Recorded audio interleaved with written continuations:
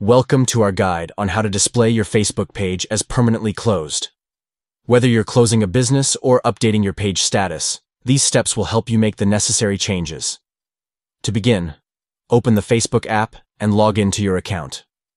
Once logged in, tap the menu icon, denoted by 3 horizontal lines. Scroll down and select Pages from the menu.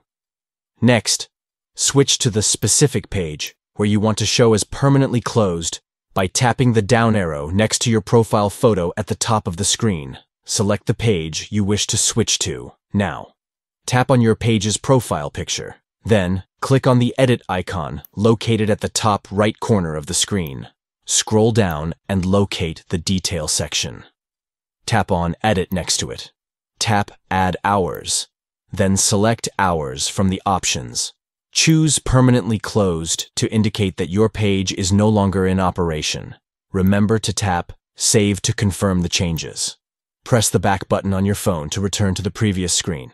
Under Basic Info, mark the checkbox for Permanently Closed. Finally, tap Save at the bottom of the screen to save your settings. Congratulations! Your Facebook page is now displayed as permanently closed, informing visitors of the change in status. Thank you for watching. We hope this guide has been informative in updating your page's status. Stay tuned for more helpful tutorials and tips.